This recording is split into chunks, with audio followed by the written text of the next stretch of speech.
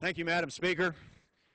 Most Americans are not personally affected by the two wars that America is engaged in Iraq and Afghanistan.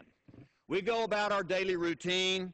We're concerned about March Madness, the gasoline prices, but war does not really affect most Americans personally. The media doesn't put those events on the front page. They're more concerned about the personal lives of celebrities than they are about the personal sacrifice of our warriors overseas. But war is real. Real Americans are tenaciously fighting on two fronts for the rest of us. For them, it is personal, and for their families, it is very personal. The United States is engaged in the longest continuous combat in American history as our troops serve overseas. Staff Sergeant Mark C. Wells, photograph of him here, was 31 years of age. He was a member of the United States Army, and he was killed on March the 5th, 2011, in the Helmand province of Afghanistan by an IED. That's an improvised explosive device. That's the way the cowards that we do battle with fight our troops. Of course, they wouldn't come out in the open because they would be overwhelmingly defeated. Mark was born in San Jose, California, and his parents live in Spring, Texas, in my district.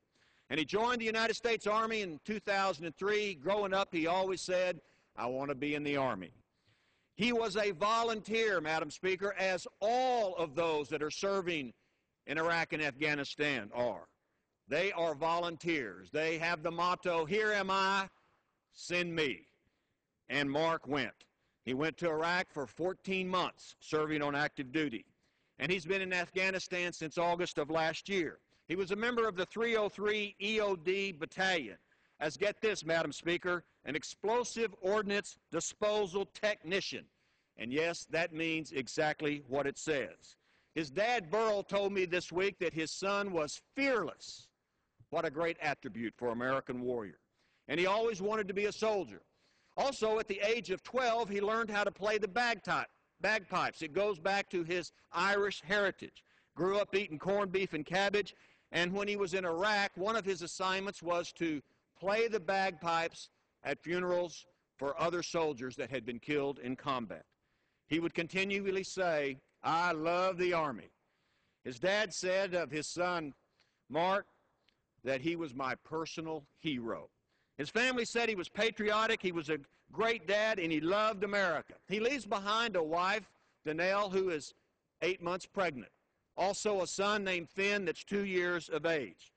His father would say that Mark understood the risk involved in being in the Army, but he loved what he was doing.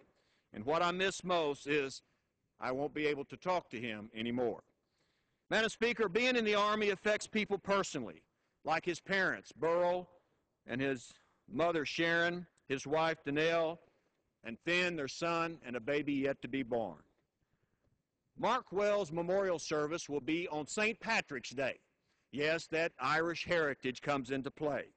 Many of us in this house have been down to the street at Arlington Cemetery to attend the funerals of our warriors that have been killed overseas.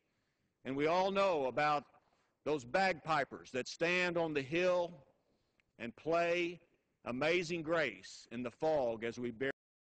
So I suspect that on St. Patrick's Day, another bagpiper will play for the funeral of Mark Wells, Staff Sergeant of the United States Army, and play that amazing song, Amazing Grace. Madam Speaker, the cause for America and the cause for freedom is expensive. It cost America a son. It cost America a husband. And it cost America a daddy. Where does America get such great men? They are the rare breed. They are the American breed. And our prayers go out for his family, but while we mourn the loss of Mark Wells, we should also thank the good Lord that such men as Mark Wells ever lived. And that's just the way it is. I yield back.